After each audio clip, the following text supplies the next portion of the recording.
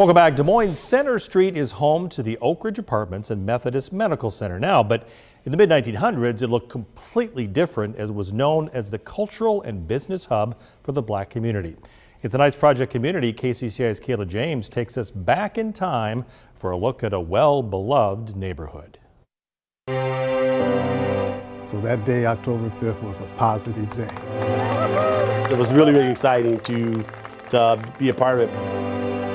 There were people that I had not seen in many years.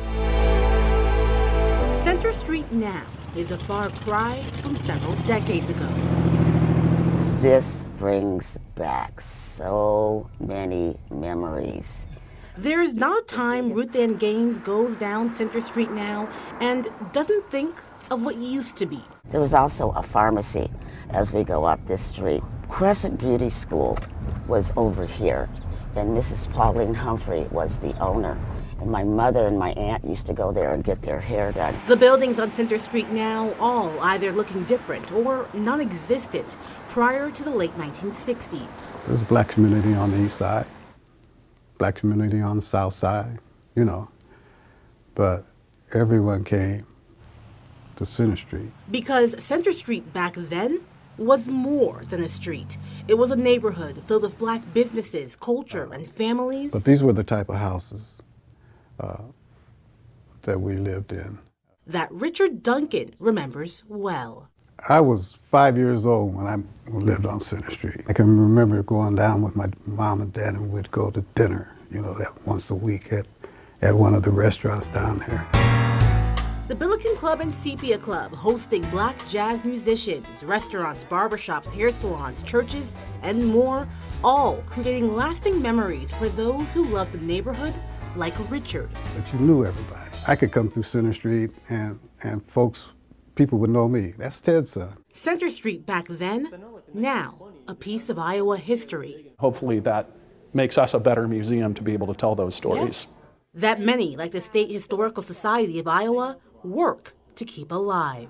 We have photographs from Robert Patton that he was documenting in the 1920s and 1930s some of the families that were living along the Center Street neighborhood. Those photographs and printed material now line a wall within the State Historical Museum. And it helps you understand the breadth of the black people living in central Iowa. State Curator Leo Landis believes the materials play an important role in remembering what Center Street was before construction of I-235 and the city's urban renewal plan displaced homeowners and businesses, something seen in cities across the nation during the mid-1900s. Many of the interstates that were built divided or destroyed the African-American communities. Like the Center Street neighborhood.